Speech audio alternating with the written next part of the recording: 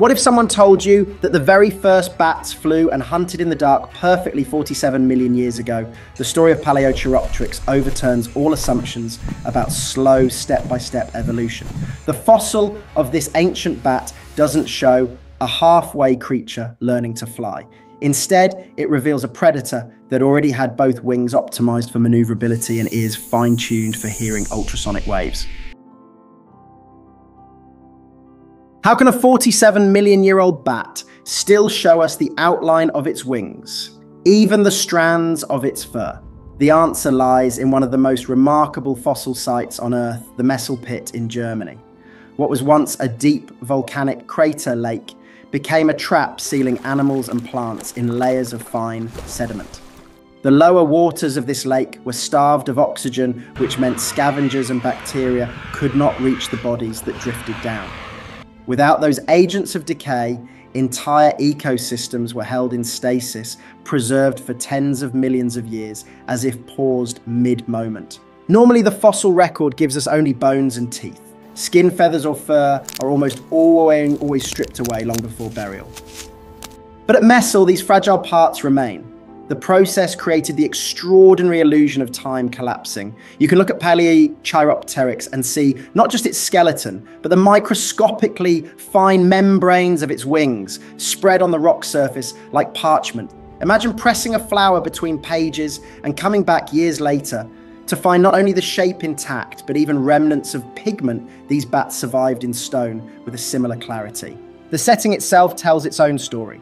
The surrounding region was covered by dense subtropical forest, where periodic toxic gas releases from the lake killed animals overhead. When fish, turtles, or even early primates died suddenly and fell into the water, they joined layers of leaves and insects at the bottom. This cycle of catastrophic die-offs produced a geological library page after page of organisms preserved in uncanny detail. Paleochiropteryx is one of its most striking entries because it is a mammal whose delicate anatomy would normally be lost within days. When scientists examine the wings and fur under microscopes, they see information about lifestyle encoded at the smallest scale. The density and structure of the hair give clues about thermoregulation. The fibers of wing membranes show how blood vessels supported flight details that can't be guessed from bones alone. In many fossil sites, these mysteries remain unsolved. Messel breaks those barriers, giving researchers not just physical outlines, but evidence of behavior and ecology. That creates a paradox. We can gaze at a Paleochiropteryx fossil that looks nearly whole, yet the evolutionary path that shaped it remains uncertain. Science moves in both directions. It offers clarity while raising harder questions. At the very least, Messel has allowed us to glimpse not abstract bones, but the living machinery of flight and sonar. And from those still sediments, the perspective lifts us upward toward the air where its unusual wings once carried it. Modern bats usually take to the air with long, narrow wings, stretched between their fingers like sails on a racing boat. Paleochiropteryx, however, carried something different. Its wings were shorter and broader, shaped less for speed and distance and more for steering through obstacles. At first glance, this construction looks inefficient, almost clumsy compared to modern insect hunters that must travel far and fast. But look closer, this wing plan was a feature, not a flaw, and it shaped the way this creature lived in the crowded forests of the Eocene. Compared to today's bats that specialize in catching mid-air prey on open routes, Paleochiropteryx held an advantage of control over raw speed. Its stout, rounded wings would have let it push air with sudden bursts, lifting or slowing itself within a few wing beats. The trees around the Messel lake formed a canopy that offered little room for error. A straight flyer might slam into branches, but a broad-winged glider could change direction almost instantly. In this way, the very limitations of its wing shape became a tailored solution to its environment. Natural selection does not favor one style of wing across all times or places. What looks inefficient in one situation can turn into the only workable strategy in another. For Paleochiropteryx, forest conditions turned agility into survival. Long wings might glide better in open skies, but short wings let this animal weave among trunks like a thread slipping through the eye of a needle. When you picture its flight path, don't imagine a hawk soaring across a valley.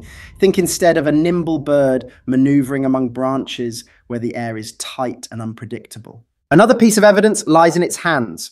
Fossils show claws remaining on their fingers, unlike modern bats that have reduced claws to support a pure aerial lifestyle. These hooks suggest that climbing was still an active part of its repertoire. Perhaps after fluttering beneath the canopy, Paleochiropteryx could land on bark, clamber upward, then launch itself again.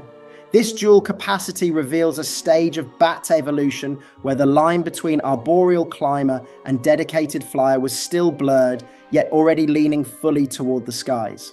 The framework of the wings themselves also points to stability. Over the last 50 million years, bat wings have followed the same architectural plan, elongated finger bones stretched to hold thin membranes. In Paleochiropteryx, this pattern is already fully in place. Studies of developmental biology later showed that elongation of these digits was tied to the activity of the BMPT-DEU signaling pathway, which drove cells to grow the hand bones far beyond normal mammal proportions. Even in these ancient bats, that developmental engine had already produced the fundamental blueprint that survives in every bat species alive today. Taken together, these elements reveal not an early incomplete prototype, but an animal perfected for the green labyrinth of its home. If you want a metaphor, think of the choice between machines. One is a fighter jet optimized for speed over oceans. The other is a stunt plane, slower but capable of barrel rolling between obstacles. Paleochiropteryx was the stunt flyer. It wasn't sloppy, it was tuned for dense forest life, its body already locked into a specialized role millions of years ago. However, the story doesn't end with its distinctive wings, because catching an insect under the cover of Eocene darkness required more than just agility in the air. Something inside its head added the final precision tool for a hunter of the night. How do you prove that an animal from 47 million years ago could hear frequencies no human ear is capable of detecting? The fossils of Paleochiropteryx can't play back sound waves or preserve echoes. Yet the bones of the inner ear provide strong evidence. Researchers studying skulls from the Messel pit noticed that these bats had inner ear structures strikingly similar to those of living echolocating bats. The cochlea, the spiral-shaped chamber inside the inner ear, gives away subtle clues. When its length and proportions are compared to modern species, the differences reveal whether an animal was tuned to ordinary sound ranges or to the ultrasonic domain used for sonar. Paleochiropteryx shows the proportions expected of a bat already capable of high-frequency hearing. This insight is critical because sound doesn't fossilize. You cannot recover an echo across tens of millions of years. For that reason, early studies once questioned whether echolocation appeared later after bats had already mastered flight. Skeptics pointed out that we might be reading too much into small anatomical features. But when measurements consistently lined up with modern insect hunting bats, confidence grew. The cochlea in Paleochiropteryx was relatively extended compared to the skull size, a sign of sensitivity to rapid oscillations, exactly what sonar depends on. Other early bat fossils add weight to this conclusion. The genus Viasia, preserved in 3 dimensions, displays even clearer ear morphology. The inner ear canal shapes show that sophisticated ultrasonic detection existed very early in bat history. The presence of multiple lineages, all sharing traits linked to echolocation, argues against sonar being a later addition. Instead, it suggests that hearing at such refined frequencies was fundamental to survival in forested environments, dense with obstacles and filled with night-active insects.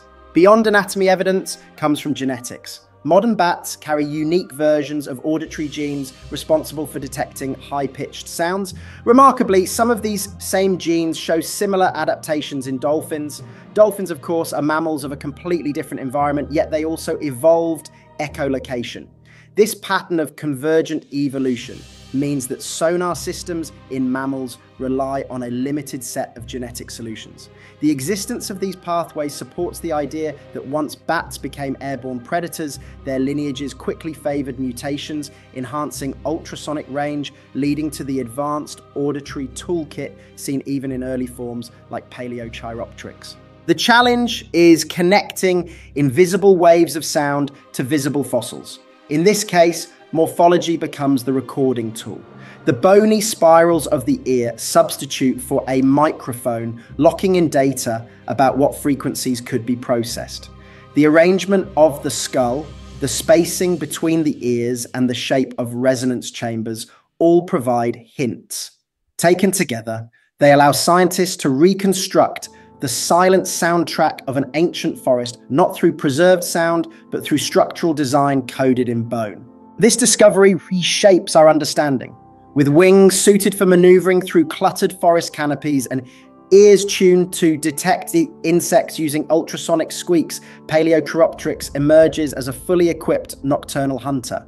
It no longer appears as a transitional experiment clumsily finding its place. Instead, it represents a lineage already relying on both flight and echolocation. The debate then shifts away from whether early bats had sonar and toward the deeper problem of timing. If Paleochiropteryx could already hear the dark with such precision, we must now ask, did flight come first with hearing as a later refinement, or were both innovations born together? Scientists once pictured the first bats as an incomplete stage between small gliding mammals and true flyers, still missing the refinements that define the group today. In that view, you might imagine animals with limited wings suited for short leaps among trees, but no echolocation, or perhaps creatures that had already developed keen ultrasonic hearing, but had not yet mastered powered flight. Paleochiropteryx stands apart from both scenarios. From its first appearance in the fossil record during the Middle Eocene, it shows adaptations for controlled flight together with auditory structures linked to high-frequency detection. Rather than looking like a halfway experiment, it adds strong support to the idea that flight and echolocation were already integrated in some early bat lineages. At first glance, the possibility of two complex systems arising together seemed unlikely. Flight requires skeletal restructuring, forearms reshaped into spar like supports digits, stretched into elongated struts, membranes pulled between bones. Echolocation involves changes, no less dramatic, inner ear reorganization, specialized vocal mechanics and neural systems to process rapid echoes. Evolutionary models long assumed such separate challenges would appear one after another, not side by side. Yet the Messel fossils reveal Paleochiropteryx equipped with maneuverable wings and cochleae proportioned for ultrasonic hearing, suggesting that in dense forest habitats, selection favored the package as a whole rather than either trait in isolation. Other Eocene bat fossils highlight just how varied early experiments may have been. EextinctDoc, for example, has claws on every finger and limb proportions, better suited to climbing with inner ear structures that may not have supported specialized echolocation. Eocene, in contrast, shows extended fingers for active flight and indications of at least partial sonar use. Against this backdrop, Paleochiropteryx fits most closely with those early bats in which both flying ability and ultrasonic sensitivity were already linked, reminding us that the early bat radiation was not uniform. Some lineages show single traits emphasized, while others, like Paleochiropteryx, demonstrate that integration happened rapidly in at least part of the group. Modern developmental studies provide a plausible route for how both traits could emerge together. Experiments on bat embryos show that small increases in BMP signaling pathways can elongate digit bones quickly, creating the skeletal structure necessary for wings. At the same time, selection could act on auditory traits with gradual modifications to cochlear length, giving sensitivity to higher frequencies. Taken together, this hints at a genetic and developmental basis for paired changes. Once ecological pressures favored animals that could both fly and hunt in the dark, the underlying biology had mechanisms flexible enough to deliver both shifts in tandem.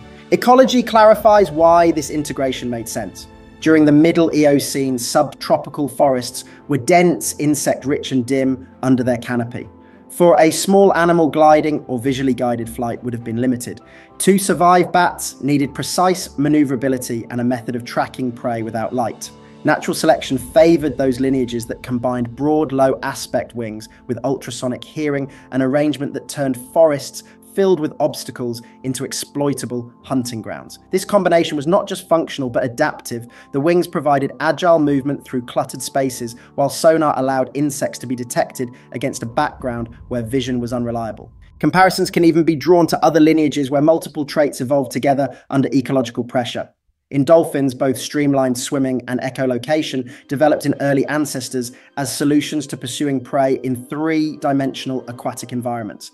That parallel emphasizes a wider evolutionary theme. When conditions strongly demand two abilities at once, linked innovations can arise and stabilize quickly, rather than forming in slow, separate stages. Paleochiropteryx reflects this principle in terrestrial ecosystems tens of millions of years earlier. Seeing Palaeochiropteryx in this light shifts perspective. It was not a primitive mammal awkwardly testing the boundaries of flight. It was a predator already shaped into a coherent whole, adapted to its environment through a package of traits acting together. Flight and echolocation were not independent experiments waiting to converge. They were working in concert, at least in part of the Eocene radiation from the very start. This integrated design left a legacy. Even though Palaeochiropteryx itself vanished, its functional blueprint pairing, maneuverable wings with ultrasonic hearing carried forward into the remarkable diversity of bats today. Tracing that blueprint backward reminds us that evolutionary innovations are not always assembled step by step. Sometimes ecology and developmental plasticity drive traits to lock together, early setting the stage for groups that dominate ecosystems long after. And when we look at Palaeochiropteryx with that in mind, we see more than an ancient bat. We see an example of how evolution can deliver whole interdependent systems from the start, a theme that prompts us to reconsider what early really means in the fossil record. Research on the Palaeochiropteryx fossil from Messel shows that bats could acquire flight and ultrasonic hearing very early in their history by the Middle Eocene. Thanks to the combination of multiple adaptive traits, broad wings with claws, inner ear structures suited for high frequencies, and exceptionally well-preserved specimens, this bat became an extremely effective nocturnal predator. This discovery demonstrates how evolution can create comprehensive and tightly integrated adaptive solutions in specific ecological settings.